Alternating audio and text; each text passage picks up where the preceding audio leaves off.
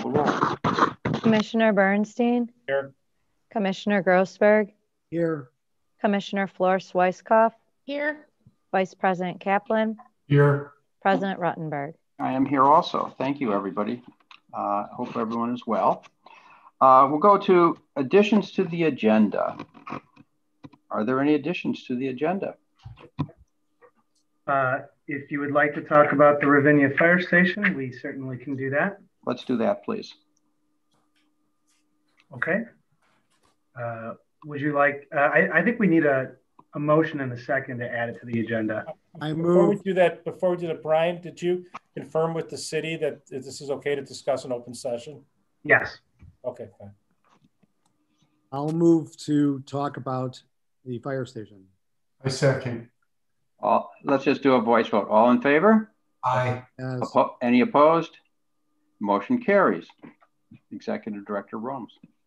Okay, so I whipped together some real quick visuals just to make sure everybody is clear on what we're talking about. So I'm hoping, what screen are you seeing right now? Are you seeing a blank screen?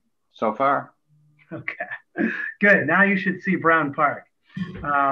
Actually, it looks green. It is green, which is a good thing. It's probably doesn't have snow anymore too, but obviously not real time. But yes, this is Brown Park, which is just on the intersection here of Roger Williams and Burton Avenue.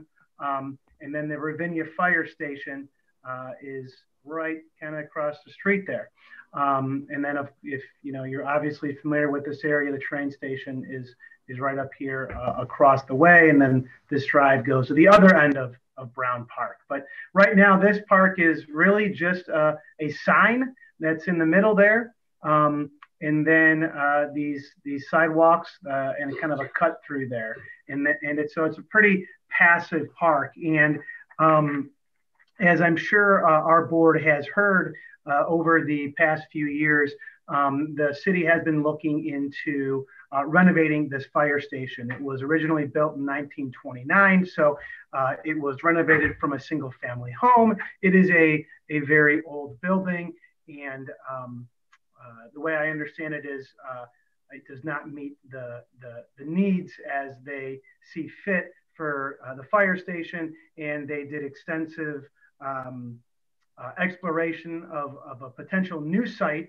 But when they did all their community meetings and all their studies, they determined that this location would remain to be the best site for the city of Highland Park to keep a fire station. So their council did approve design and engineering to rebuild the fire station in this same location. But obviously, when they do the construction of the new fire station, they need a place to temporarily put their employees, their fire truck, their ambulance, and a few other things. So they have requested from the Park District to lease basically for $1 this space, which is Brown Park. So during their construction, I did provide a memo to the park board that was from the city manager, which kind of outlined what their initial request is for the Park District to consider. And again, this is regarding Fire Station 32, the Ravinia District. And basically, I got another visual here. Contextually here, here's Roger Williams and here's Burton. So it's not the entire site, but I'm not sure this is exactly per scale, but they are looking at a 50 by 35 apparatus bay, 24 by 56 trailer. So that's this right here, 24 by 56. That's the living quarters. This is where the staff, the firemen will, staff will be staying. There's also this construction trailer, which they would put there for the construction that is taking place across the street. Then this apparatus bay would hold their fire engine and their ambulance and up to 4 to 5 vehicles for their employees. So obviously they would have to pour a concrete pad in this area that would be rather deep to accommodate those heavy vehicles. And this would, the term of this would be as soon as November of this year that they would be requesting this. Construction would likely begin shortly after that to get this set up. And then most of the construction for the actual firehouse would be in 2022. So this would go all the way through April 30th of 2023, at which point they would restore this park back to its original state. So some of the initial terms that they're suggesting, again, a lease fee of $1 for the term of the lease. And then they'll be placing these temporary structures. Obviously, they will provide electricity, water, sewer, and gas, which will be paid for by the city. Of course, they'll maintain insurance during the term of the period. Really, they'll provide and take care of all the maintenance of the site during the lease. And other than that, what they would suggest is if there's no opposition or significant questions that the board has tonight, if there's consensus from the board to allow this, what they would do is they would have their council draft up an agreement and would work with the park district on that agreement to eventually present it to the park board for approval. So really, it's just tonight looking for consensus to allow the city to move forward with drafting that agreement.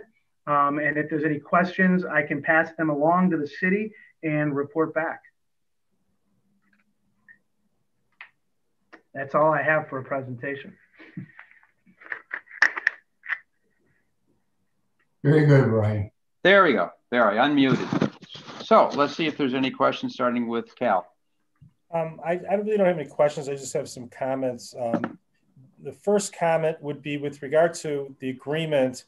I would obviously, we'll let you guys draft the language, but obviously the city, I assume, will restore the site to its previous condition upon once they surrender possession. I assume that's correct, right? Correct. Okay. So my only question, and this is really for the lawyers out there, I'm just curious why they decided to do this as a lease rather than a license, because in the past, when the park district has allowed other parties and either other property owners or even the city to use park district property on a temporary basis, it's done under a license agreement rather than a lease, because a lease has all their kind of connotations regarding the landlord-tenant statute. So I just want the attorneys to be comfortable when they review this that the lease is a proper form rather than a license. Otherwise, I have no problem with this. Thank you. Terry? Yeah, I had the same question about leases and licenses. Actually, I didn't. No, it's, obviously I feel if they need it, we're here to give it to them. We're not really using the park that much. Brian, you described it as basically a sign. I guess we could talk about that more later. So certainly it's good for the community. I'm sure it's great. Thank you. Lori? Yeah, well, even if it's just a sign, it's still green space, which we need to protect. So the fact that the city is willing to get it back to its natural state, I think that's a fabulous term. And I think the fact that it's a safety measure, I don't have a problem with this at all. Great. Brian? I have no problem with it. Has anybody run it by the neighbors? So the city obviously has run the renovation of the fire station by the neighbors, but I honestly don't know if they, their first step was to I believe they explored numerous locations, and their first step was to make sure that we were okay with it. But, you know, obviously being the city, I'm assuming they will do their due diligence with the neighbors. Okay. Otherwise, I think it's. Yeah, I can jump in since I live like at the top of the screen. They have had community meetings about this location. And Okay. the community did not want the fire station moved out of this part of town. All right. Then, as Lori said, it's a loss of green space, but they're putting it back. I have no problem with it. All right, I just would like to suggest that we might want to benefit from them bringing electricity to that portion of the property, and that at the end of the term, maybe the power is stubbed to a box on the property that we could then use later on. But the other thing is, do we want to ask the city to pay for our legal counsel to prepare the agreement? That's a question for the commissioners. I'll go first. I don't think it's going to be that complicated of a document, so I really don't think we need to have them pay our fees. I'm looking at this drawing though, as I look at it again. I just want to make sure that Public Works takes a look at this, because you do have two curb cuts pretty close to each other with the driveway into the parking lot and this fire truck. And I know the city is very, they regulate that. So I just want to make sure that their engineers sign off on where the curb cut is going to be located, and that it's far enough safely away from the drive aisle coming out of that parking lot, because eventually people will be going back downtown and using that Metro parking lot to park their cars. So just make sure that the city engineer signs off on that. Okay, Terry? I was worried about the curb cuts too, so thanks for bringing that out, Cal. No, I'm good. Lori? Barney, what is the cost to draw something up? We can probably get by in under $1,000, I'm sure. Oh, I don't think it's too much to ask for them to split it. Well, we can ask. Mm-hmm. I think that would only be fair. Brian Kaplan? We're giving it for $1. Sure. Brian Kaplan? Questions? I'm good. Okay. All right. Consensus, I think, is to proceed with the lease with the city for, or the license, as the case may be, for the Brown Park for the fire station. I guess knowing that if it takes longer than the term, there should be extension rights in there for the city to continue to work until they get it done. Okay. We'll go to public comments for items on the agenda, which I guess we might have wanted to do first. Do we have any comments from anyone, Brian?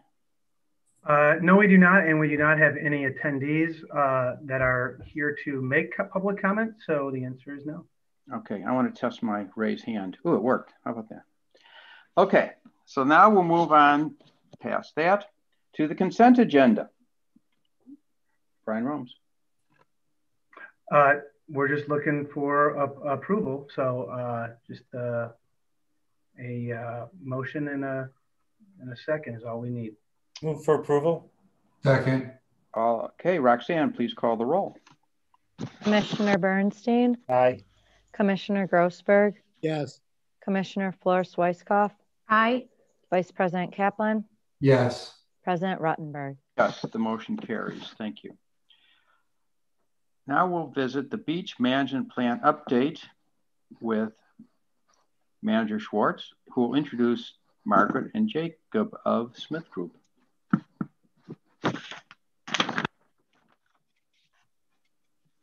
Can you hear me? Barely. Barely. All right. But we know it's, Can you hear me now? like we hear you now. Yes, just like on whatever that cell phone service is. All right. So tonight I'll be presenting, or I will be introducing, like you said, Smith Group. But before I do, I'm just going to give a quick overview. The beach management plan was awarded, or it was based on an award, a grant award from the Illinois Coastal Management Program. And it is The grant award was to develop a plan to identify practical management strategies for the Park District lakefront properties to be more resilient to climate change. So we've developed strategies tailored to each site, and we're going to share those with the board and the community tonight, or to the board first, and then tomorrow a video presentation will be posted to the website, and community members will have the opportunity to comment on the plan. So tonight we're not looking for approval of the plan. We expect to return to the park board on March 30th with the updated plan for approval. So before I pass it on to Jay and Margaret, I just quickly want to share the intent. When we applied for this grant, it is a plan that is really providing guidance for responses to significant storm events, routine maintenance, strategies to guide our stewardship of our properties. What it's not, it does not cover lakefront amenities, and it does not address lakefront activities. So it's primarily a maintenance and operations document. So with that, I will turn it over to Jay and Margaret. And I hope you guys have, if you can share your screen. Brian, before you turn over, can you give us like a 15-second overview? Because she was breaking up. I didn't hear, I heard like every fourth word. Oh, yeah. Can you hear me? Yeah. Yeah, I'm sure Margaret and Jacob will give a pretty good overview, but this was based on a grant that we received, and it addresses the bluffs and the natural aspects of our beach to make sure that we're addressing global climate change or any different changes in the environment that would affect the environmental health of our lakefront properties. Okay. So, okay. All right, thanks. Okay, sure. Good evening, everybody. This is Jay. Are you able to hear me okay? Are there thumbs up? Perfect. Thank you very much. Appreciate it. And is everybody able to see my screen? Is my screen projecting for you? Good. Thank you very much. Appreciate that. Well, it's a pleasure to be here tonight. We're happy to present this beach management plan. As Amalia indicated, the intent of this plan is really to identify some recommendations relative to maintenance and operation in terms of how the beaches have been affected and are affected by, one, high lake water levels, as sort of a little bit of discussion prior to the meeting starting. You all are aware the Lake Michigan has been high. It's been historically high in 2019 and 2020. And then obviously we have, when you couple that with some of the climate change impacts that can have some pretty significant effects on the lakes, or on the beaches and the bluffs. I'm not going to spend a lot of time here. Amalia already made this clear, but this was a grant-funded project. We took a look at 4 of the beaches, the 4 beaches that are managed by the Park District: Moraine Park, Park Avenue Boating Facility, Millard Park, and Rosewood Park.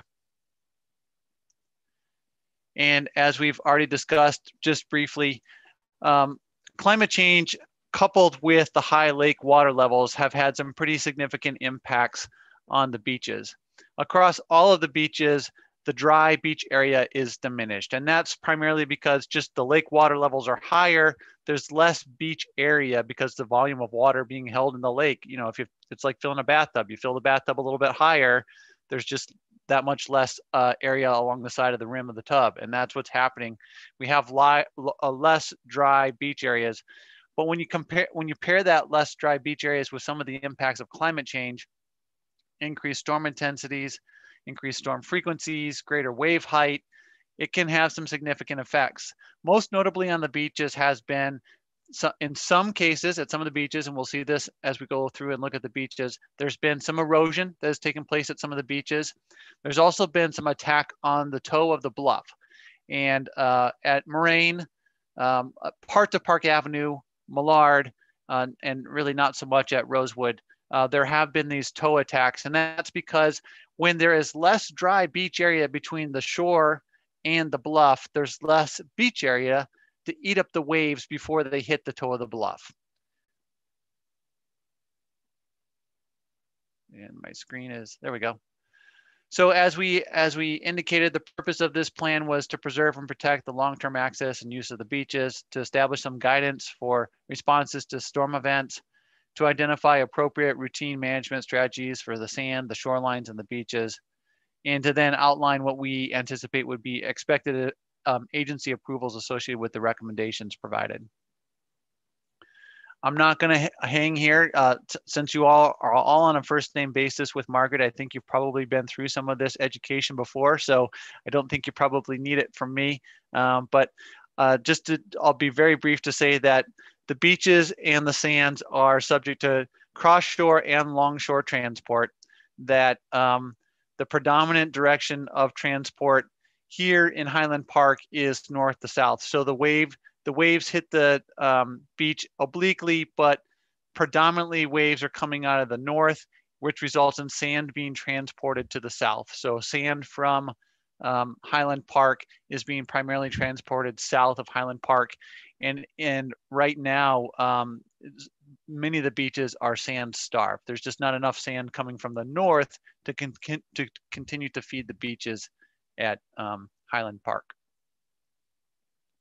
And this graphic just represents what I said earlier, that when lake water levels are high, there's just not as much beach, as you can see here in this graphic, there's just not as much beach to protect the toe of the bluff from wave attacks during wave events or storm events. Now, when you couple that with some of the overland flow experiences that is also paired with climate change, the amount of runoff, you can get these conditions where you get a saturated face along the face of the bluff, erosion under the toe, and then you have subsidence, and the bluff face will subside and collapse down towards the beach. And we'll show you this in a moment, but that did occur this summer in Millard. Okay, just real quickly, the winds and waves, Margaret and her team do an analysis. These are rose diagrams that look at directions, but as I said before, predominantly waves are coming out of the north, northeast. Winds are really kind of all over, but there's not strong winds that would result in pushing sand back up onto the beaches. That's the takeaway. Most of the winds are coming out of the west. These are mislabeled, so we'll get that switched. But the winds are predominantly coming out of the west and not out of the east. And so you're not having these big push of winds driving sand back up onto the beaches. And so, as I said before, many of the beaches become sand starved. So let's look at Moraine Park. I hope most folks are familiar with the park. We'll see just a couple images and we'll talk a little bit about what we saw on site as part of our analysis. You can access the beach at Moraine Park via a trail system. Is everyone, if I move my cursor, are you able to see my cursor? Or let me try this. How about that? Can you see the laser pointer? Okay, good, thank you. All right, so there is a trail that leads you to the beach at Moraine. You work your way down this bluff face. Whoops, I'm sorry. It doesn't like that. There we go. You move your way down the trail, and you come out along this ravine outfall at the north end of the beach. This beach is the park's dedicated dog beach, and it is primarily a recreational beach. There's no swimming there, passive recreation along the beach. One thing to note is that the trail to the beach was washed out in this portion right here in 2019. And so this beach has been closed since 2019. It's not open to the public. We did go down there as part of our study, but currently that's closed to the public, and that trail needs to be repaired before it can be open to the public. This is what that beach looks like from the lakeside. It's pretty narrow right now. It's 10 to 12 feet wide. Again, that dry beach area is narrow because of the high lake water levels, but a couple things have happened as a result of that. Because the beach area is narrow, there have been some wave attacks on the toe of the bluff. The bluff is right behind this yellow line that's shown here. And so there have been some wave attacks on that toe of bluff. There has been some erosion that's taken place there. And there's a lot of vegetation on this slope. In this particular instance, there's not a lot of structure. There are no structures on this ravine behind the slope. So if the bluff were to fail, There are no structures on top of the slope or anything like that that would be in risk. You can see here in this photograph what it looks like when there's been some eating at that toe. The other thing that I want to just point out here is that the water quality is sampled at this beach. It's sampled by the county and sampled, I believe it's weekly now. I can't, off the top of my head, I've forgotten now which ones are weekly. But and what you can see here is you see the number of closures, the number of days closed, and then we compare that with the average number of closures and the average number, the average number of days closed for the county.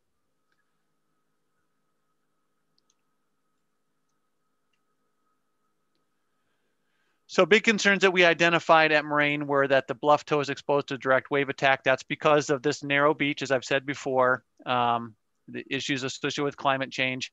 And because the beach has been closed, there are actually a lot of trees on the beach here today. There's a lot of debris on the beach. When this beach gets reopened, once the trail's open, there will need to be some cleanup of that beach as a result of it's just been closed, and there hasn't been a need to go out there and maintain it because people can't get to it anyway because of the trail being closed. The next beach we looked at was the Park Avenue boating facility. That's really split into two beaches. There's a north beach here, north of the water treatment plant, and there's a south beach here at this facility. Access is along Park Avenue, which brings you in here. It's a one-way street, and then you come back out on Egendale. There are a couple parking lots here, one large parking lot here, and then there will be some additional parking opportunities, I believe. Amalia can speak to this more, but I believe that will start this summer. There's some additional parking opportunities. This is also a passive recreational beach. There is no swimming at this beach. To be clear, there's only swimming at Rosewood. So people are in the water. They're not really supposed to be swimming. There's no lifeguards here. There's also a series of structures out here, some groins that help protect the sand. The big takeaways from this beach are that the northern beach is much wider, obviously, than some of the other beaches we're going to see here today. And that's in part because of this projection of the water treatment plant, which projects out into the lake. And it's actually preventing some of that sediment transport loss. So what's happening here is that some of the sand is being protected from loss and some of the erosional losses because it's hitting this projection and stopping its movement south. At the south end, at the South Beach, this is primarily used for boat launching. And there is the concrete structure here for additional trailered boat launch. This beach here really depends on, and I think you've already been through this with Margaret a few times, it really depends on this barge or some other type of groin structure if this were to go away for this beach to remain. If this structure were removed, big sections or maybe all of this beach would potentially be eroded away without that protection. There have been some wave attacks and bluff attacks over here, but to be clear, for much of Park Avenue, the bluff is way back here behind the rest of behind the parking lot, behind the water treatment plant. And so there's really hasn't been a whole lot of impact on the bluff here at Park Avenue, a little bit of impact right down here associated with the yacht club and the yacht club parking lot. So this is, again, just looking at the Park Avenue boating facility. This is that North Beach. There is a ravine outfall that discharges right back here. It's a pretty big structure that discharges across the beach here. And depending on the type of storm event you have, you can have some rilling and some erosion in your beach area here when this discharges across the beach. And then this is that South Beach that we just looked at in the plan view. Here's the barge that's really protecting that. If that barge was not here, you'd have big loss here. You can also see right here where there's construction fencing in this aerial photo right here. That's some of the tow attack that's taken place right here at the south end of the parking lot associated with the yacht club, and has actually caused that portions of the parking lot to have collapsed and eroded, and it needs some repair. So the two ends of the park are affected very differently by the variable waters in the lake. As I said before, that North Beach, because of its orientation, because the water plant is right behind it on the south side of it, it's more stable, it's losing less sand, it's less prone to erosion because of that projection. And that South Beach is held in place by the large barge. One other thing of note, one other comment of note here is that we'll see this really on all the bluff faces except at Rosewood, but This aerial photo highlights that historically the bluff faces were much less vegetated. In part, that was because the very early European settlement, a lot of this was still being big sections of Illinois were still being burned or had been burned so recently that there just wasn't that much vegetation left on the bluff faces. The bluff faces today, in many cases, are overvegetated, and that overvegetation can help contribute to additional bluff face failure, in part because the vegetation that's there is much shadier and denser than some of the perennial vegetation that would have been on the bluff faces historically. On to Millard Park. Millard Park is accessed through Ravine Drive. Ravine Drive is a kind of a steep experience all the way down here, and it takes you down to kind of a small parking lot. It's small. It's a nine car parking lot. It's not kind of small. It is small. A 9-car parking lot. You can also access Millard Park through the trail system. These trails are on the top of bluff, and they work their way down the bluff face here at the backside of the bluff onto right where Ravine Drive hits the parking lot. But all of these trails, all of these components up here are on the top of the bluff. It also is split into two beaches, a north beach and a south beach, right here where there is a ravine outfall that discharges directly to the lake. There's no beach in between this outfall at the time that we examined the site, no beach between this outfall and the lake. It discharges straight out. And you have this wider north beach for very much the same reason that you do at Park Avenue, where the structure of the outfall actually helps support the sand and prevent the sand from eroding. Whereas down here, you have a small groin here, and then there's another groin that's just off this map. But you can see there's quite a bit more erosion. This beach here is about 10 to 12 feet wide as a result of the higher lake water levels. This beach here is wider, and the bluff is behind it much further until you get to the north end, where you can see there's almost no beach area at the north end of this right now as a result of the high lake water levels. There's almost no beach area at the north end. And one of the things of important to note is that in 2020, we did see a subsidence at the north end that took place. That was up here where you see these photos. There was a subsidence of the bluff face at the north end of Millard Park. Again, that's due to not having the lake water levels are high. As a result, there's less beach area between the toe of bluff and the shoreline. So when wave run up and wave attack hits this, there's less beach to eat up that water. More water is hitting the toe, and that water combined with overland flow. There's a couple of residences that are just off this photo right over here.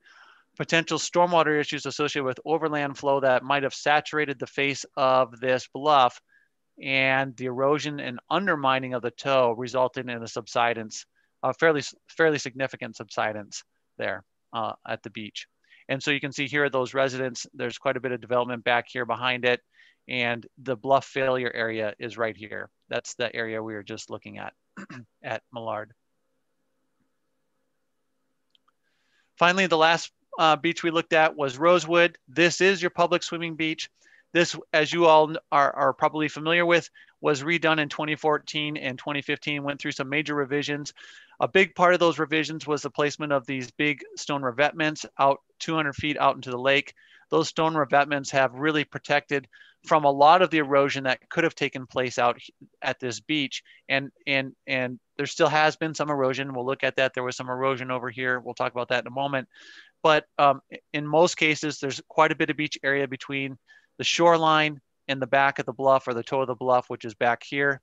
And they've really done a pretty good job of protecting those bluff faces and the bluff toes. As I indicated, there has been some erosion. There was some erosion at the ravine outfall. You can kind of see it back here in this photograph behind the yellow. There also was a little bit of undermining on the boardwalk right here. So sand was sucked out from underneath the boardwalk in this location. Everything's fine back here, but there has been some erosion and some erosion impacts, particularly in this cove, in the interpretive cove, is where we saw the most erosion while we were on site. Again, this is a direct result of these high lake water levels exacerbated and coupled with the more intense waves and the more intense storms associated with climate change. Water quality is also measured at Rosewood, and you can see the number of closures and the number of days closed compared to the average for all public beaches in Lake County, Illinois. And then it's worth noting again, 2014, the beach was closed. That's why there's no data collection for closures or number of days closed during 2014. So just some general comments, and then we'll get to the recommendations, and I'll try to wrap this up so that there's questions. I want to respect everyone's time and appreciate you giving us the opportunity to speak tonight. Climate change and human development have forever changed the lakes and the conditions of the lakes. That said, what's happening at the lake shoreline, the higher water levels, those are natural. It's a natural cycle. It's typically a 5-year cycle, and 2020 was year 3. So we're expecting to see water levels come back down in 2021 and 2022 in the lake. But when we have these high lake water levels, and then you pair that with more intense storm events, you get these wave experiences that we have not seen in the past. Those are historic wave experiences in terms of the amount of distance that they can run up on a shoreline, the height of the waves that can come in, and the impacts that those waves can have.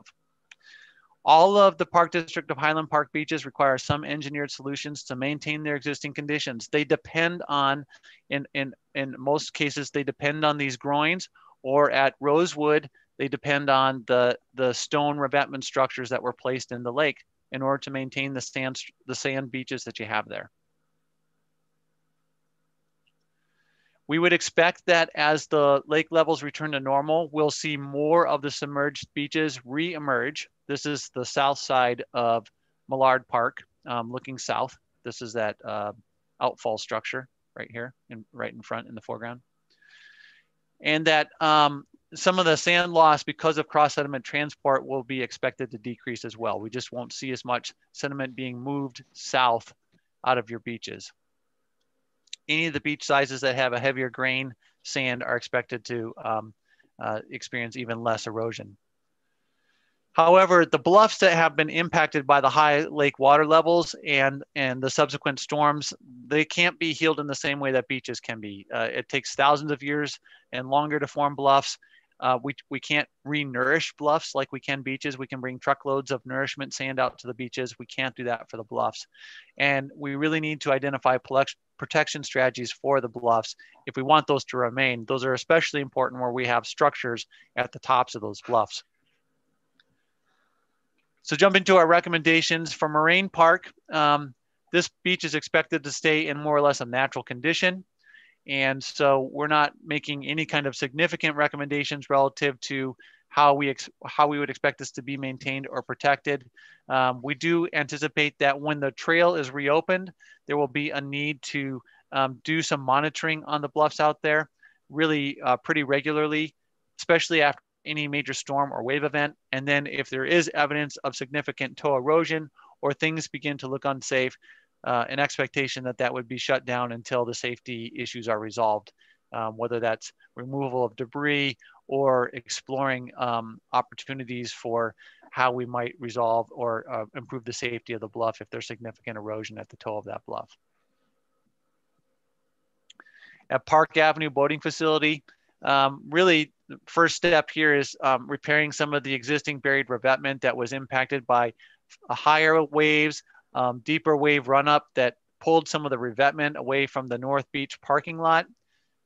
There's an opportunity to do some more planting at Park Avenue, especially as the lake recedes and the beaches will become drier. The opportunity for planting and establishing desirable native habitats will increase. And then we're making a recommendation to periodically review and evaluate the water quality at that large ravine outfall structure that's just north of the water quality plant. At the South Beach at Park Avenue Boating Facility, we're suggesting that if you want that beach to stay there, we need to maintain or replace that boat launch barge with either a structure or maintain that barge or something of a similar value or a similar length. I know this is something that you have talked about at fairly significantly in depth with Margaret, and I'm not going to hang there for other than to say, well, we're making the same recommendation. Something needs to be done or you'll lose that beach. There's also some repair that needs to be done on that south end of the North Shore Yacht Club. The parking lot there has been destroyed and significantly impacted by scour. That's a result of the wave run up and wash out from those waves, and some repair needs to be done there. At Millard Park, this is where we saw the largest subsidence on the bluff faces. We're suggesting that a geotechnical review of the bluff needs to be completed to identify areas of bluff instability, especially after we've seen that large subsidence in 2020. Where possible, and if necessary, we should move some of those bluff top trails, structures, and park furnishings back from the head of the bluff. So if there is additional subsidence, that they are not threatened and they're not in danger. If it's necessary to, when things become dangerous, we're recommending you put up fencing and signage prohibiting access and use. And because of the age of the groins here and that the sand beaches are really dependent on the groins here, we're making a recommendation that the groins are inspected annually to review if there are repairs or replacement needs associated with those groins. We're also making some recommendations relative to some access opportunities here. I think the other big thing that's important to point out is that there is a sanitary sewer line that runs through the groins. That sewer line is below the water elevation. You can see the walls for the sanitary sewer line, but the line itself has not been exposed, and there's been no indication that the sign has been damaged or there are maintenance issues associated with it. We are suggesting adding coarser sand on top of that sanitary sewer line to ensure that it stays covered and protected. At Rosewood, we're suggesting that there needs to be some couple things done to protect the existing structures that are there. You want to do some restoration of the erosion that's taken place and some of the undermining. There might also need to be some protection, whether that's armored protection or other types of protection that needs to go in to ensure that those structures are not undermined in the future. I'm talking about the boardwalk area that was at the west end of the parking lot next to the interpretive cove. We are also suggesting that because this is the primary swimming beach, that the park district develop and maintain a beach renourishment program and identify areas of greatest concern. This becomes particularly important during periods of high lake water levels when, again, you saw that the beaches were in pretty good shape, but to be perfectly honest, there was some erosion that took place there. There was some steepening of the beaches because sand and sediment was being washed offshore during these high lake water level periods. We're also suggesting that there could be some ecological improvements here at Rosewood. I didn't talk about it earlier, but there had been some habitat areas that were restored in 2015. And again, I sound like a broken record putting the blame on high lake water levels, but in climate change, but those have washed out and impacted some of those habitat areas that were established. Regulatory permitting is expected for any of the improvements at the beach. For many of the improvements at the beach, any work within the water is going to require permitting. Any work adjacent to or within the creeks or streams or within the shoreline is going to require permitting. The Army Corps of Engineers will require a permit for any work done within the ordinary high water mark or changes to or improvements to existing or new structures along the shoreline. IDNR is going to require permitting for ordinary high water mark, changes to structures, and for sand nourishment. And many of these permits that will be required will have a cross-agency review process that will involve either the Army Corps, IDNR, and almost all of them include IEPA. There are a couple different types of funding sources that could be leveraged to exercise and complete some of these recommendations we're making. There are state and federal grants, there are private funding sources, there's an opportunity to look at user fees, and also there may be opportunities to partner with other units of local government to see how some of these projects might be funded collectively.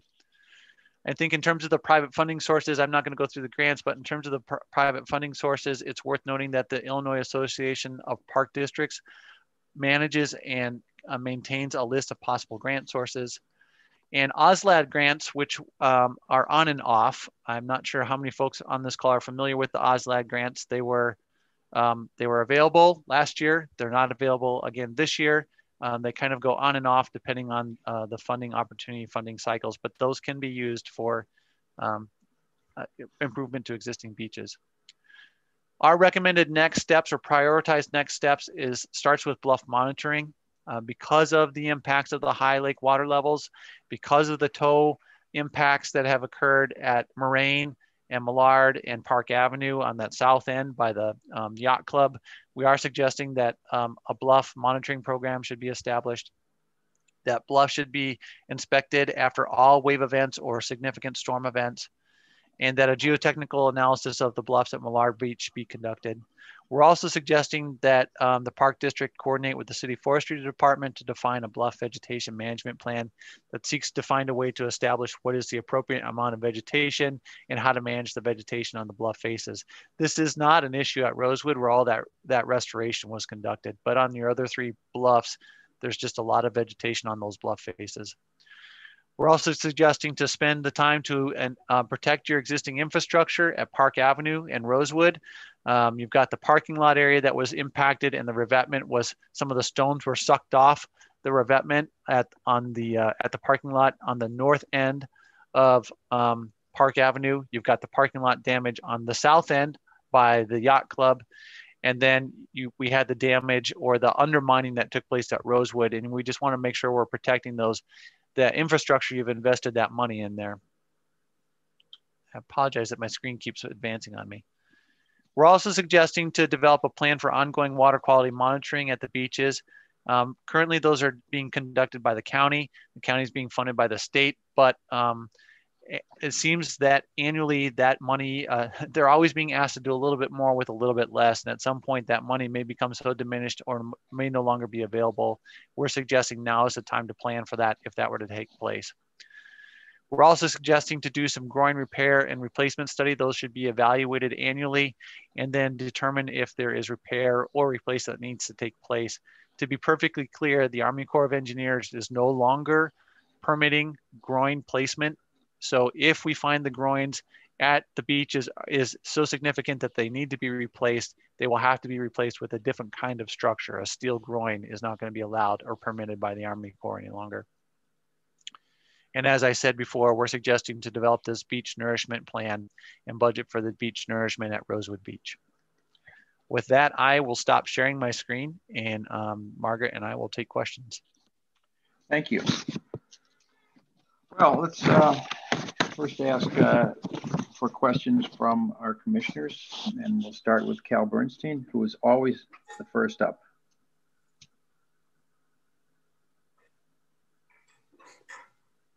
There's a lot to digest. There's a lot of information that was just thrown at us.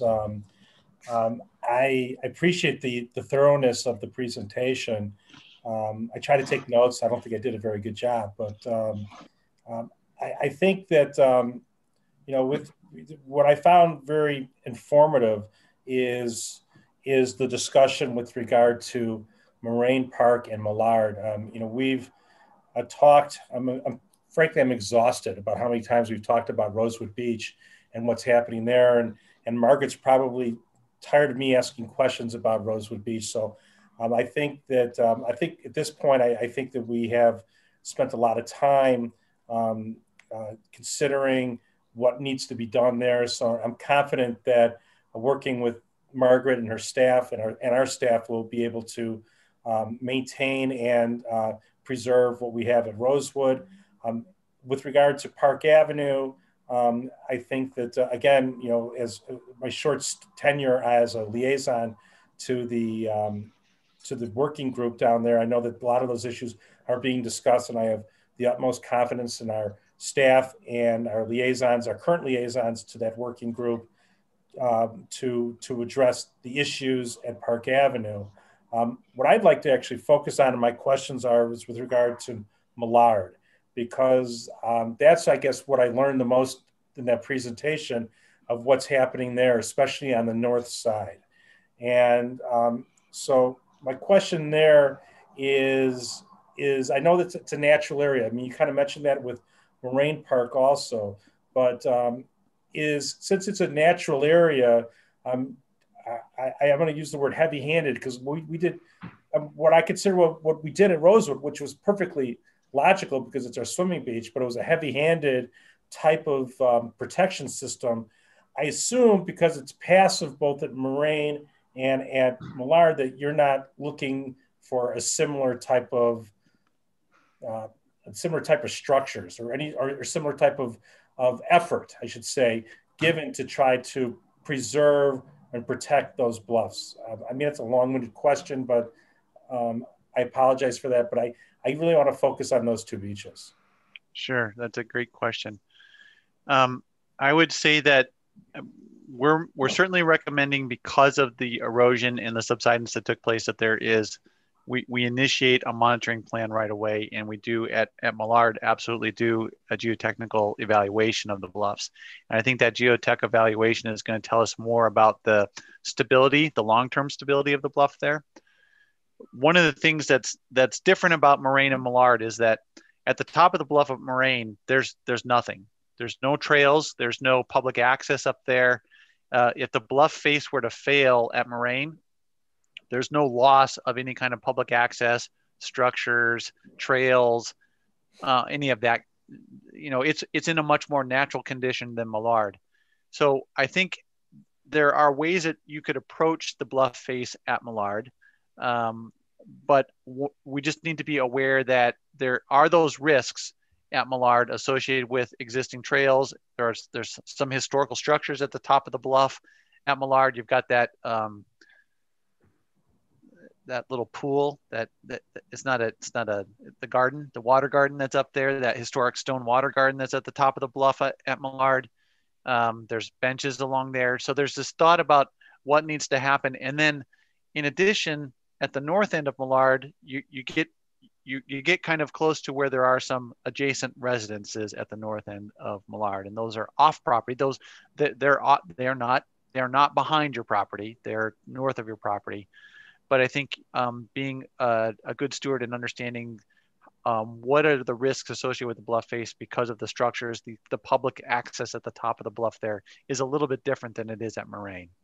But since the wave energy goes pretty much northeast to southwest, would it be, am I making an incorrect assumption that there's less of a risk of whatever is done on the Park District's property at Millard impacting the neighbors to the north just due to the fact of the natural energy that travels northeast down the lake?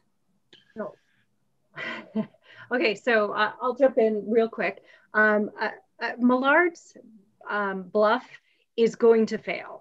The extent it's going to fail is currently unknown, which is why we're recommending that a geotech analysis is done. Bluffs do not repair themselves, unlike beaches, which move in a cross shore, on and offshore with rising water levels. The toe is gone on the north end of the bluff at Millard, which means it's going to fail so that it becomes stable again. Now, what that failure is going to look like, I can't say. I don't know if it's a superficial failure to put it back into a stable profile, or if it's a much more severe full front face failure, which we have seen within Illinois and Wisconsin over the past 2 years. That doesn't care about property lines. So if it fails at the very north end of Millard, it can extend northward onto the bluff of the private residence to the north. So that is where a geotech analysis will tell you how likely it is to have a full facial failure, or if it is more superficial slumps until it is back into its stable profile. So Brian, that brings up a very good point. If you can, I mean, I think we should do an analysis with, while we're hearing tonight that there is a concern that the northern portion, the bluff in the northern portion of Millard may fail, may impact the neighbors to the north. Obviously, we have to determine what's our liability with regard to that. And I think it'd be prudent for us to look into that in order to make sure that, I mean, Perdurma may have to be brought in this or whatever, but I don't want to see us having exposure.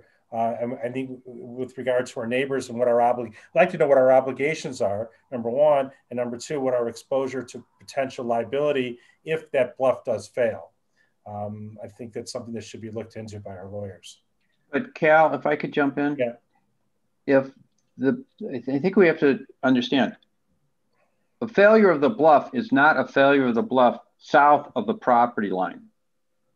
It would involve the neighbor to the north of the property line and our property.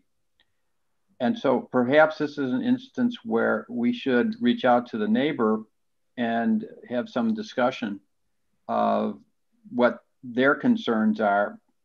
And I think if you noticed in the picture, they have, I think they've installed riprap as a way of protecting their portion of the bluff, which may or may not be valuable enough to absolutely provide what they're doing. It's very beneficial. I mean, it's something, I think that's a good point, Barney. I think that obviously it's a team effort. We'll have to coordinate with the neighbor to the north. I just want to make sure that we have that dialogue happening. Yeah, I think the point is we should have a dialogue with them as good neighbors, and so maybe not everything has to be our cost either. Yeah, that's a different issue. This is Jay. Again, this is Jay again. I'll just emphasize that neither Margaret or I are geotechnical engineers, and by the way, we don't have geotechnical data from this bluff face. So I think it starts to get hard for us to speculate what might or might not happen there, because that gets out of our wheelhouse. But it's severe enough that we're saying you should have the geotechnical analysis done so we can all better understand what is happening there. Okay, so then I won't ask Margaret to break out a crystal ball to figure out exactly what the timetable is, and those. I'm not going to go down that line of questioning them, Margaret. Okay. No, but I guess the one thing I will say is that timelines can be decades. So it is currently unstable because the toe is gone, but unstable bluffs can remain as they are for years and years. So it's not like there's a timeline within the coming months. It's not an imminent failure, but I can't tell you exactly what that is. And a geotech would have better insight. Ballpark, what is it? How much is a geotech, and what would that cost us to do this? Borings will cost somewhere in the $6,000 range, is what we've been dealing with in your area from ECS. Midwest is typically who we hire to do that work. I would suggest at least 2 to 3 for the borings, and then there is the analysis on top of that. I can't say exactly how much they're going to charge for your analysis, but the last analysis I got in Wisconsin was about $25,000. And Brian, have we budgeted any funds to do that geotechnical analysis? Not right now, no. Yeah.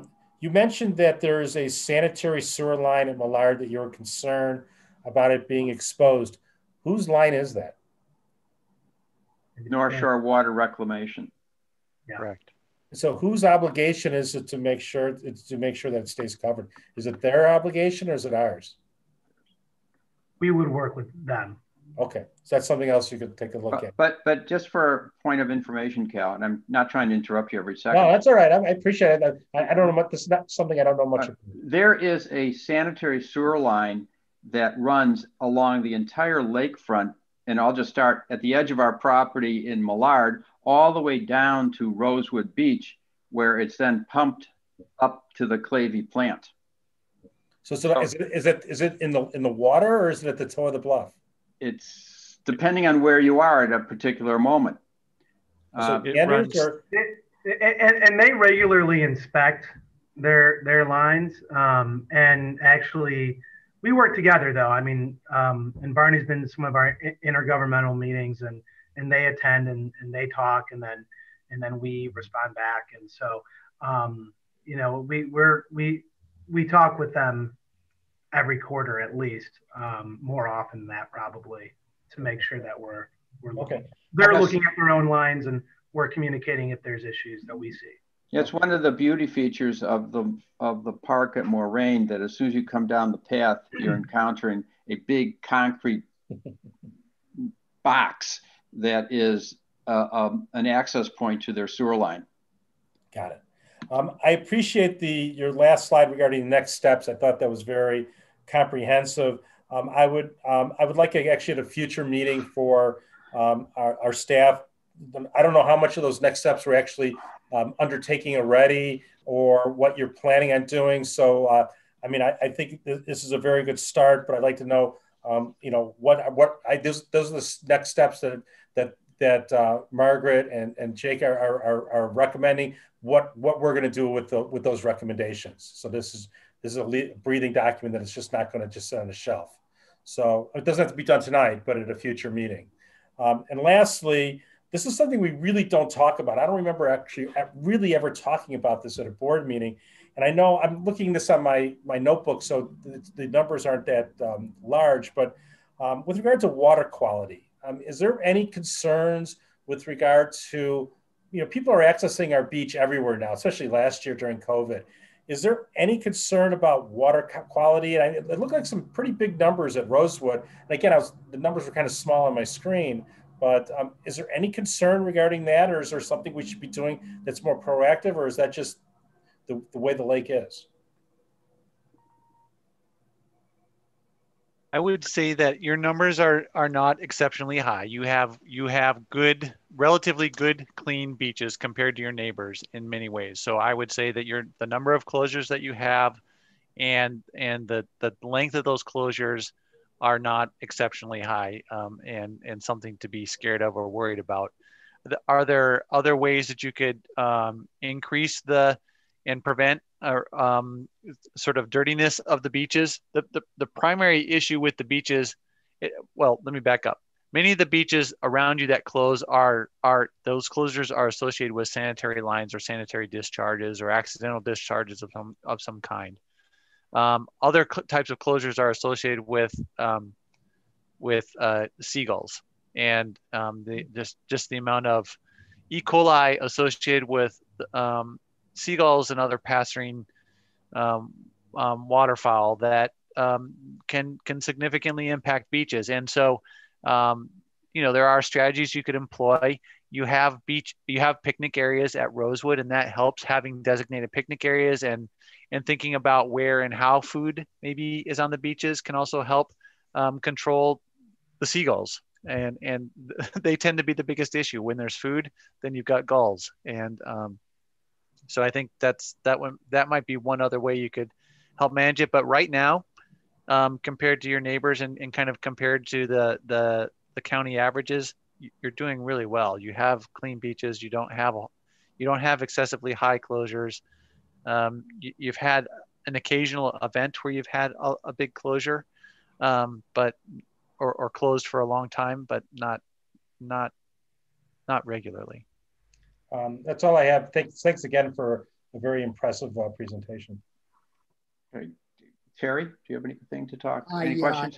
I do. The alarm bells are going off in my head. Honestly, I think about this in a very existential way. I've only been a board member for 4 years, and I certainly wouldn't want to be known as a board member that was here when the bluff slid into the lake, sort of thing. And I'm just wondering if we should be taking a holistic look, and this is a big question for Brian and his staff, but at like what, you know, we're one of a few major lakefront towns, you know, so what does the lake mean to us, and what are we willing to do to make good on the promise of keeping our parks and lakes healthy and usable? And so I worry a lot. I remember, so Cal, I'm glad you brought up Ravine, you know, because that's sort of my main drag. And I've been the one harping a lot on the dog park path as well, because they're both issues of access in some meaningful way. We have a park up north, but we can't even get to it. And so that concerns me.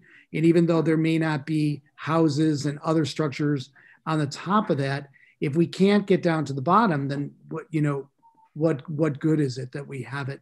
So I think we may need to take a very, very holistic look at our budget and to see what we would have to do, what it would take to put a all hands on deck effort into saving or maintaining the bluffs to it.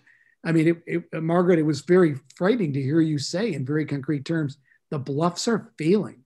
Now, that might just be, sort of a fatalistic look at everything on Earth sort of thing. I don't know, but these are our bluffs and they're failing, and it's scary to me.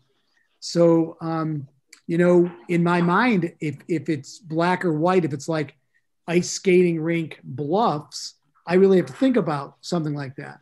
Or if it's water park bluffs, I have to think about that sort of thing. So that's sort of where this dizzying sort of conversation is leading me. It's leading me down this spiral. So anyways, I was mentioning, I call it ravine, moraine, and walking along the northern edge and looking inward at the bluffs. And I sent a picture to Brian late last summer, and I was just stunned to see what you are calling the toe. I didn't have access to that area because the beach had narrowed so thinly. Finally, we had maybe a few dry days, and I was able to see that, but it's like caves in there. It's like, we might find brontosaurus bones in there or something like that at some point. It's like, it's quite scary. And then you have at the top of the bluff where the house was, we have that whole area roped off, trees, big, gigantic, institutional 100, 200-year-old trees look like they're soon to be falling into the lake. And it's just a terrible prospect. So anyways, thank you for giving me a chance to just express my fears there for a minute.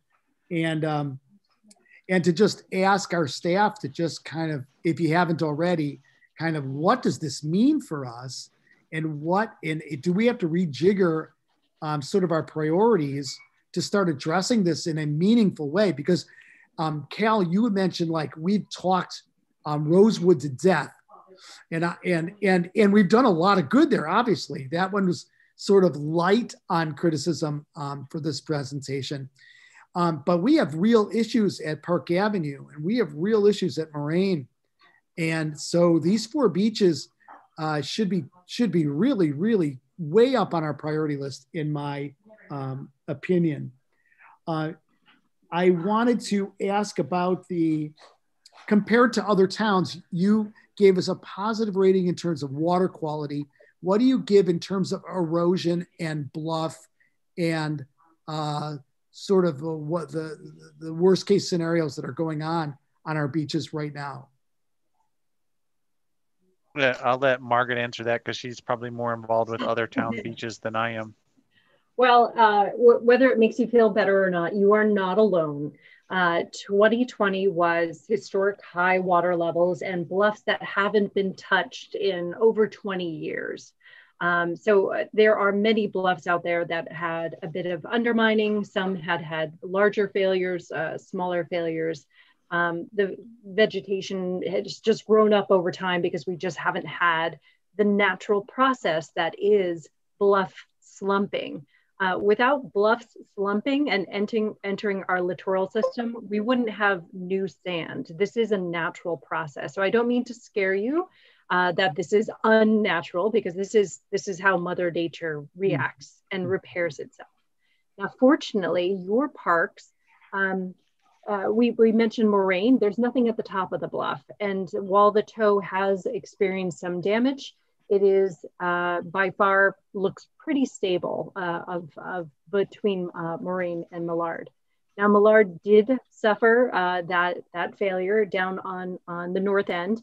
And in fact, when we started looking at this at the beginning of 2020, before it failed, I didn't recognize that there was even a big problem in that area, but the high water levels pulled the sand out of that, out of those cells very quickly, and even exposed some historic shoreline protection works. There was a concrete wall that was exposed, that one we didn't know was there, and was definitely put in as shoreline protection once upon a time.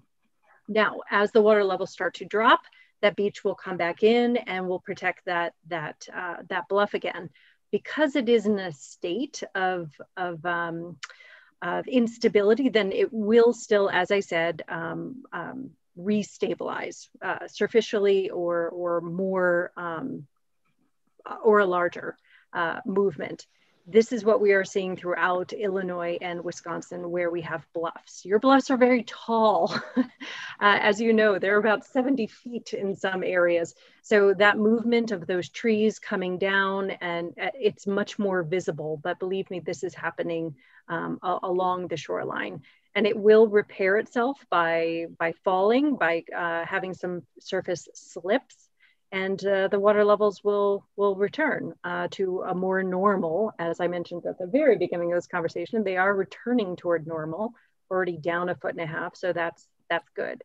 Millard does have those walking trails on the top, which is, and I guess just because I've been thinking this the whole time of this conversation, the whole point of putting together a beach management plan was exactly to highlight these issues. We have been very focused on Rosewood because of the amount of money that was put into it and because it is your most popular park. But the other parks do have some needs, and how high up the list of priorities those needs are, that's what this document was to highlight. Millard is very natural. There is that gazebo at the top. There are some benches and trails. And until a geotech analysis is done, we recommend, limiting people walking in those areas or putting up signs that just say it's unsafe until you better know, only because that is a highlighted area. But even if moraine, let's use that as an example. If there was a bit of a bluff failure there, that doesn't bother me. That's natural. There's no damage or concern to safety in those areas. So I guess that's kind of my answer, is that other neighborhoods and communities are also looking at this through the lens of, we can't protect everything, and let's make selective and informed decisions on how to approach the difficulties that our bluffs and our beaches have experienced over the past year, and put money where it's most needed in terms of public safety and continual programming use of these spaces. Thank you. My last thing I just want to say was, I meant to lead off with this, but my eyes were just turning red thinking about it. This might be the most important presentation we've had since I've been a board member. And to have this spelled out, I think is just incredibly valuable and will give us a blueprint for moving forward. I'll feel a lot better now that we know the state of the entire lakefront from our standpoint. And I think I will think of my job differently moving forward because of this. So thank you. Terry will have the new title. It's called Water Commissioner. Something. There you go. Brian, any questions? I'm sorry, Lori is next always. I apologize. Lori? Yeah, so one question I had, what stood out to me was, you mentioned that the Army Corps of Engineers is not allowing groins in beaches anymore. What is that? Can you give us more information on that? When we spoke to the Army Corps representative, they made it clear that they are no longer permitting the installation of new steel groins. That's not something they will allow under their permits. And so if the groins were to fail and you had to replace a groin, you'd have to use a different type of structure rather than a steel groin. You'd be looking at some other type of structure, a stone structure, stone revetment structure, or something to that effect rather than a steel groin. And so what we're saying with regards to the groins is, let's just start watching these. They're older. In some cases, they're 50+ years old. We need to just start being diligent about checking in on these things at least annually. It's just like going to the dentist 2 or 3 times a year. We need to just have this process of double checking on these, evaluating them, looking at them, determining if they need repair. And then if they, at some point, their steel will erode in these environments. They're exposed to air and they're exposed to submersion. And so that's the right kind of environment. In time, it will erode, and in time, they will need to be replaced. And we're saying, let's monitor that so we can kind of understand how much are the steel groins changing over a 12-month basis, and then from year to year. Let's just kind of keep an eye on these things. And then as we start to see some groins starting to age out and we recognize that they are reaching the point where they're going to need to be replaced, we can develop a plan for how we want to replace those. So the reason I asked is that was very fresh in my mind from Rosewood, because we put those steel groins in. So did they explain or say why they're no longer permitting them? Wait. We didn't put steel groins in at Rosewood. What did we put as far as the groins? Well, there were existing steel groins.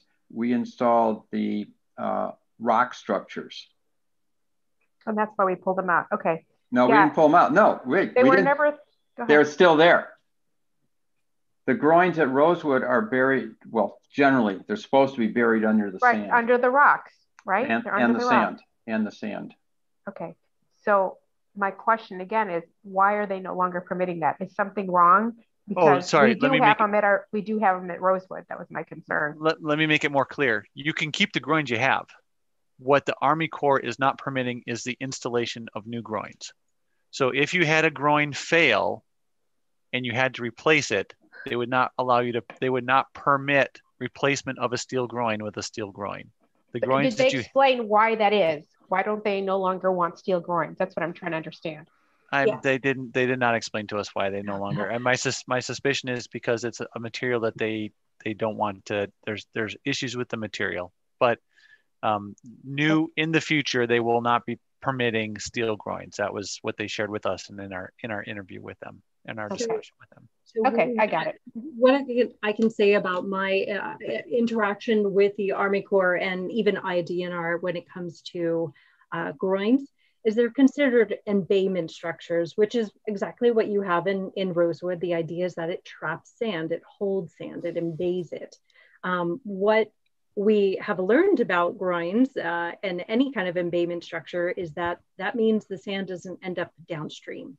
So it causes starvation on the downdrift side of these structures. Because of that, the Army Corps and IDNR views them unfavorably because they are basically starving your neighbors. And therefore they're very hard to permit. It's not that they can't be permitted. I'm sure you went through a very rigorous process with the Rosewood and had to go through a monitoring study. And I'm doing that on some of my other projects where we're using offshore structures, even though they aren't embayment structures. But groins, particularly, that's their purpose. They're made to stop sediment from moving. And therefore, like I said, they're not seen favorably, and therefore you would have a very hard time permitting them because there are other shoreline protection systems that provide stability without causing negative downdrift issues. So therefore, they're not permitting new ones. And Jay is exactly correct. You can repair the ones that you have. You can even extend them further inland. What we saw in Millard is that they were, I don't want to say overtopped. The erosion was back behind the stem of them. So now they're no longer holding anything because sand is actually moving behind them. Those can be extended inward. That will still require a permit, but it is an enhancement of a system that you already have. New groins are going to be very difficult to permit. Okay, got it. I'm sorry. My concern is that ours are fairly new, I thought in my mind. And was there an issue with us having them in there? But it sounds like there's not. So, no. Okay, thank you. Brian Kaplan. I will try to keep this short. One of my first thoughts when I heard this presentation was cost and what it's going to cost us. But I think if I understand what the main purpose is, this was to tell us what we need to do to preserve our beaches. And Highland Park is first and foremost a beachfront community. And if I'm being asked, do I want to move forward with these studies, then my answer would be a resounding yes. But we have to do something with the studies. You know, we glossed over Moraine Park. But that's one of our 4 beaches that we don't have access to. So we've got to do something. Just do the right thing. If you're asking me, without repeating what's been said, do we need to do these studies? My initial thought would be, depending on the cost, yes. But I think even cost aside, yes. Those are my only comments. Questions? They're too numerous. There was too much to digest at one time. Okay, thank you. I have no questions. I just want to comment that I think Terry and everyone has put their fingers on it, that highlighting these issues for us certainly was successfully accomplishing the mission. As one of our presidents said, mission accomplished. So we did, thank you. And obviously there's much for us to consider and to do. Any further questions or should we bid adieu to our friends from the Smith Group? I think that's it. Great. Thank you. Thank you. Thank you all. All right. Speaking of lakefront issues, we'll go to the Park Avenue Boating Facility access gate, since there still will be a Park Avenue despite all the fears that we just were told about. Director Smith. Thank you very much. Can everyone see my screen? Yes. Well, the beach looks nice. Perfect. So I'm going to provide an overview of the Park Avenue Gate project, and I will be requesting consensus from the Park Board to proceed with this project. So this gate is proposed to be placed at the bottom of the hill as soon as a vehicle would turn right to head to the south portion of Park Avenue, which is the boat launch area. So the purpose of the gate is to control vehicular traffic to that boat launch area, and also to reduce the need for a staff presence right there maintaining access to that area. So this is an example of the type of gate that would be installed there. And then this next photo shows the orientation that we would be installing these gates. It would be two separate operators with 14-foot arms that would open simultaneously. So this is the general area where the gate is proposed. Where you can see the do not enter signs. That's right, Park Avenue, where a car comes down, and then it would take a right-hand turn to head to the boat launch area. So here's an aerial of that exact area. So the first thing we would do we would install a small shed in the back corner of our north parking lot. That would house the operating system for the gate. It's where the internet would be based. And we would also pull power from an adjacent panel right there. So as a car would come down Park Avenue, there would be this card reader on the driver's side, and that's how they would open the gate. Now, pass holders would be given a card similar to what we have at our dog beach, and they would just scan it on the reader. And the gate would be right here. This is our preferred location for the gate. This gate in this location would minimize any backup. If there was concern that if the gate is much further back, someone may not notice it and take a right turn prior to scanning and may cause some sort of a backup. And also this location provides the opportunity for someone to enter the north parking lot or to take a left-hand turn and exit the site. So the operators of this gate would be placed adjacent to the curbs, but in the existing roadway, there would be protective concrete bollards around each operator. And we did have an engineering firm conduct a turning analysis to confirm that the gate could be placed here and would not negatively impact any vehicles that are coming through, including boats, towing trailers, as well as very large vehicles that occasionally have to come to the waterfront. Now, this is an alternate location for the gate if we do need to move it. So gate location 1 requires footings. And once we move forward with this project, we'll be determining what the underground utilities are. And if there are utilities in the way, we would have to move the gate. This gate location too is an area where we could install the gate and would not require footings because of the existing concrete.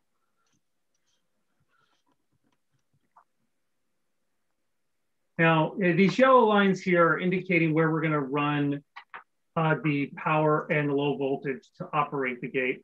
We'd be doing that through underground boring, so it would not be damaging the asphalt or anything like that. And we're also planning now to install security cameras somewhere in this area to monitor the gate, particularly if there's any damage to the gate. We'll also be installing some signage to control the reader to alert people to the gate, and there'll certainly be a phone number if there's any issues that people will need to contact. And the gate is anticipated to be installed and operational by Memorial Day. So kind of a brief summary of the operational sides of this gate. So the gate is proposed to operate from May 1st through October 15th, which is the boat launch season. And when a boater purchases an annual pass, this is essentially the time frame that they're purchasing for access to that area. The gate will also, well, the city will also be given access to the gate. Obviously, they have water plant employees right there, plus fire, police, and other emergency vehicles will all have access to this area. And then if there are ever any issues, the system would allow us to open the gate remotely. And there's also a manual override where you can open the gate manually. If there's a power failure or a network failure, and we need to leave the gate open. So currently we have annual passes available. We'll also be extending that to daily passes with this system. Now those daily passes would need to be purchased at the rec center, and the patron would be provided a temporary card that would work for that day. The way we're setting this up, there would certainly be the option in the future to install a pay station similar to what we have at Rosewood, if we so choose to. Now, I certainly want to stress that the installation of this gate will not impact access to the north parking lot that's adjacent to the recreational passive beach. That parking lot is still available. Moving forward, all of our lakefront parking lots are going to require a lakefront parking decal, but that's all that patrons would need to access that parking lot. And it also will not impact pedestrian access to the site. Still, the entire site will be open. It doesn't change the use of the site. It's just a much more efficient and effective way to control the access that we need to control, seeing that we have pass holders that essentially pay to have access to that area of the site. Now, as far as the budget for the overall project, we have the gate system that I briefly talked about, and this is the cost for that system. And then this line item here is kind of a number of things. It's the some of the work we're going to be doing in-house and some with contractors, where we'll be getting the power ready, we'll be running lines underground, and we'll also be bringing in network.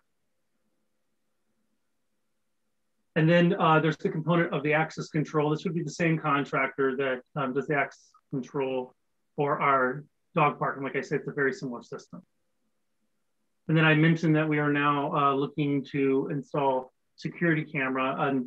Security camera would cost at a maximum this amount, but likely be less.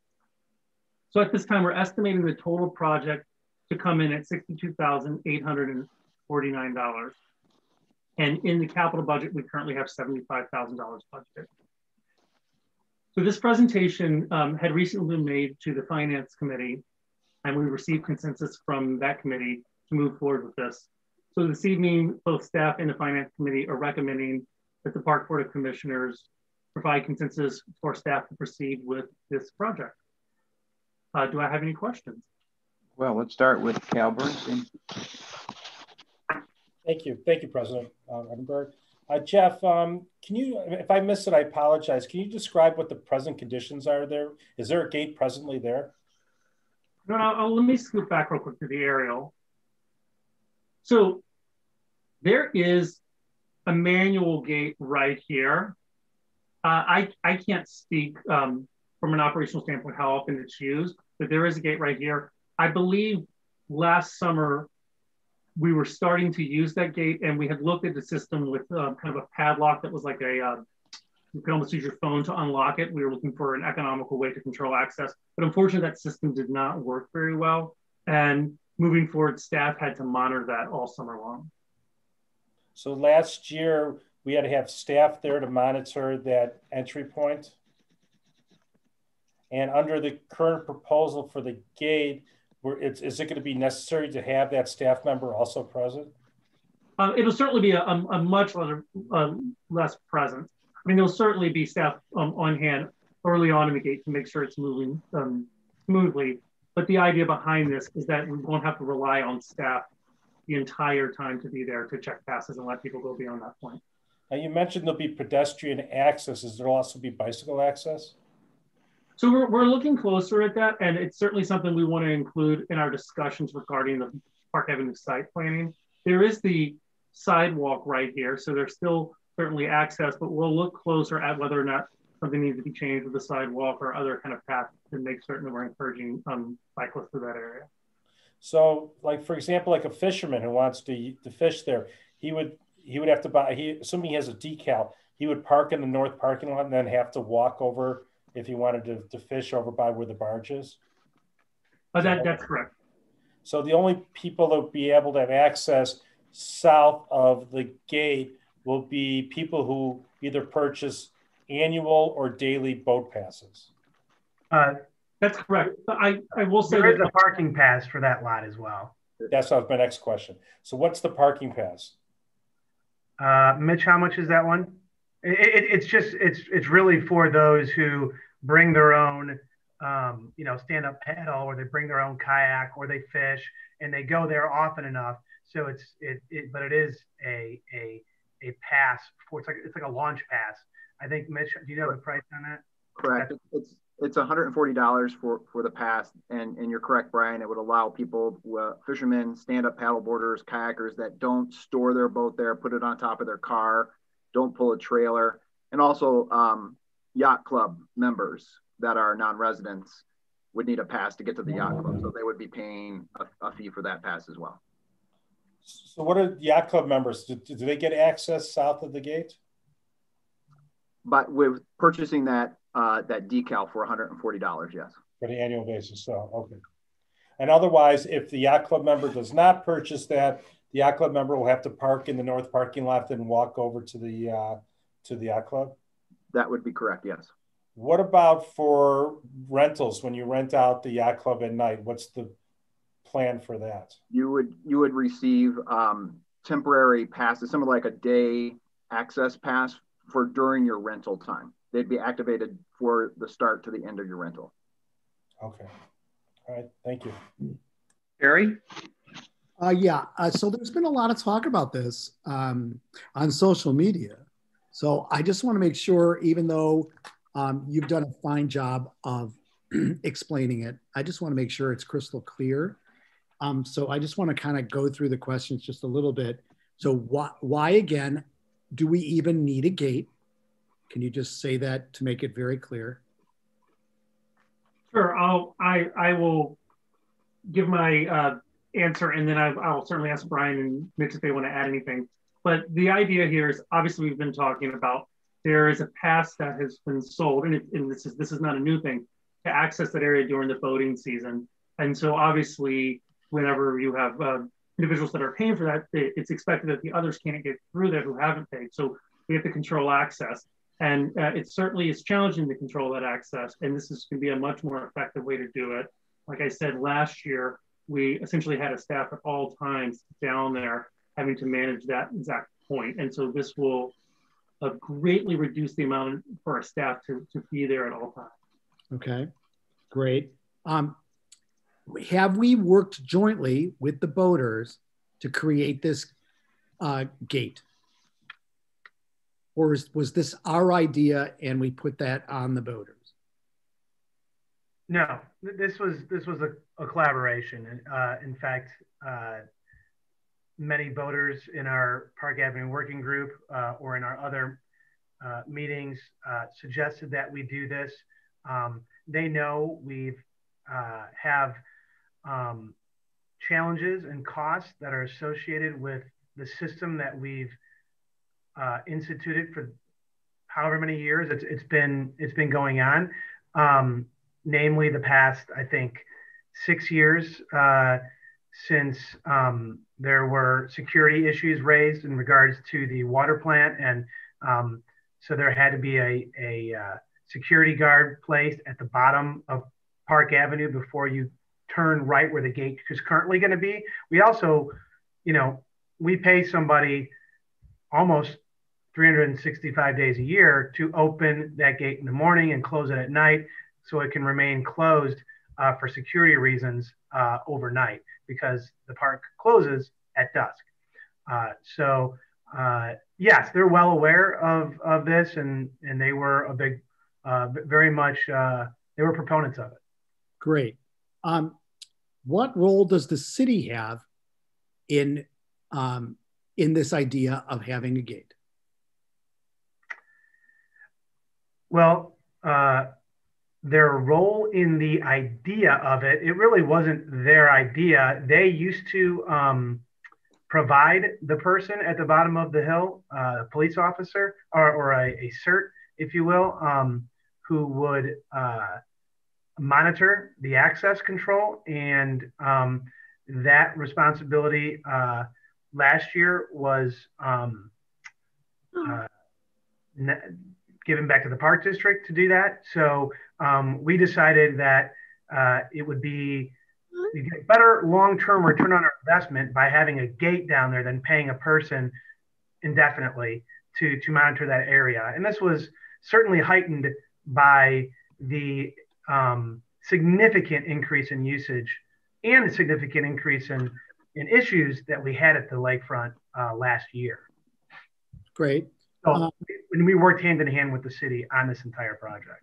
Okay. What role does the water treatment center play in us putting that gate there? So as Brian said, we've worked really closely with the city, including representatives from the plant there on doing this. And we are working with them where they will be provided access so they can open it for all their deliveries. And we've certainly come to an understanding and agreement that this gate is not going to negatively impact them, and they're comfortable with how we're moving forward with it. And my final question is, how does this change the basic nature? I was kind of following up on what Cal was asking. What is this? Hold on 1 second, sorry.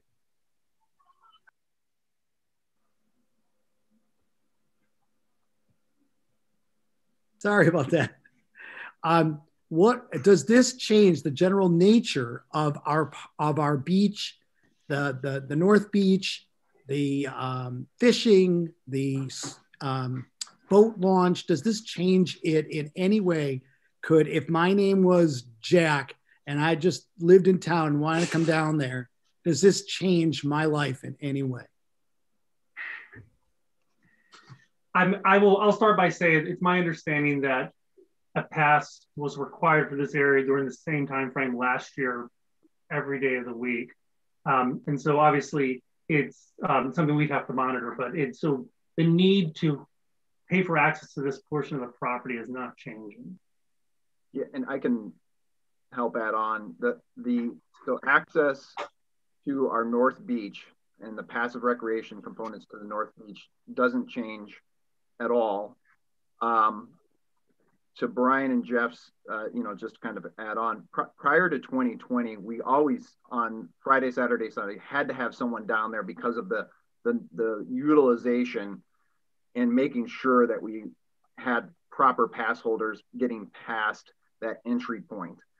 In 2020, certainly things changed even beyond that, where we needed to have someone there 7 days a week. But regardless, we do need some type of access control from 2021 and beyond. It may be more heightened on weekends for sure, but we'll always need to have some type of presence. The gate gives us certainly a lot of options. There will always be a presence. But if, operationally, we need to change things because utilization is a little bit lower and, gaining access to the south area on a weekday because there's just not a lot of heavy utilization. We can always evaluate that.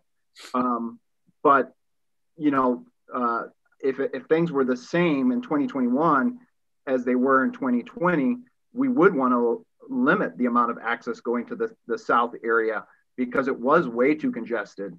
And, you know, the North Beach was also congested. So it gives us a lot more options, and we know we're going to need some type of access control always in that area. And so operation that gives us a lot more options with that gate, and it will reduce cost over time without having to have the staff person there.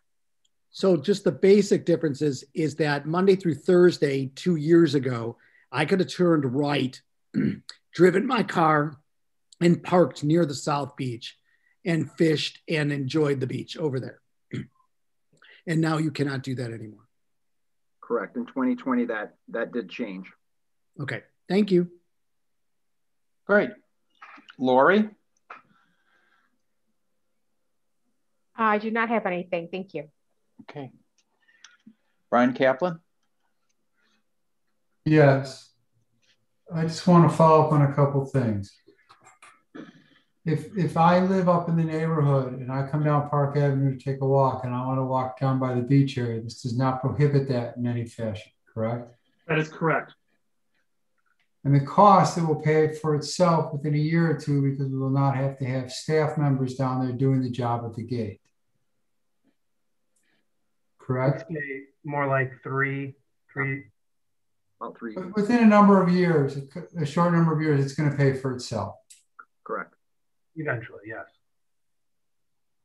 And is this something that we looked at other beaches that other beachfront communities have done using the same type of apparatus and security measures? Yeah, Mitch, I'll let you kind of. You guys are all shaking your head, but it's a verbal answer. I can say, so we have reached out to 4 communities. 3 of them use this for boating. That would be Waukegan, Winthrop Harbor, and Evanston. I have not heard back from them. Part of that could be they're a little bit less staffed right now, but I'm continuing to reach out to them. I did contact Wilmette, who actually uses this at their Pay Beach. They use a gate control system, and their comments primarily were that to recommend definitely a camera because they have had some issues with it getting hit, and so that's really their main feedback. And then aesthetically, it's not going to be just some bland black gate. It's going to try to fit into the background. It's essentially going to be the gate you saw in those images. Okay, that's all I have. Thank you, Jeff and Mitch. Okay. Mitch. Thank you. I have no questions. I wholeheartedly endorse the project. I believe you have a consensus of the park board that we should move forward with this. Thank you very much. We'll now don't go away. Approval of Park Avenue Gate, non-exclusive special license, not a lease, agreement with the City of Highland Park. Director Smith. Thank you very much. Yes, that's correct. This is a license agreement. So as we mentioned, we've been working closely with the city. This area of the property where the gate will be placed is owned by the city. So we discussed entering into a license agreement so that we can place that gate there and operate it. So in the board packet, the license agreement that was there has been reviewed extensively by our legal counsel. Like I said, we've worked very closely with the city on developing this, and we've also run it by PDERMA. So staff are recommending approval of this license agreement from the board. Let's go and ask, is there a motion to allow Executive Director Romes to enter into the Park Avenue Gate non-exclusive special license, emphasis, agreement with the City of Highland Park? So moved. Is there a second? Second. Is there any discussion on the motion or the agreement? Hearing none. Roxanne, please call the roll. Commissioner Bernstein? Aye. Commissioner Grossberg? Yes. Commissioner Flor Swicekoff? Aye. Vice President Kaplan, Yes. President Ruttenberg. Yes, the motion carries. Thank you. The next item on our agenda is the review of vouchers. Director Peters to present, and I will start off by saying I have reviewed them and have no questions on the vouchers. Very good, thank you. Does anyone else have any questions on the vouchers?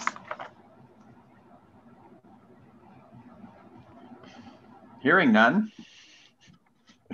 And again, our sympathies go out to you and your family. Thank you very much. Absolutely. Thank you. We are now open to the public to address the board. Brian, do we have any indications? Hearing none. We will go to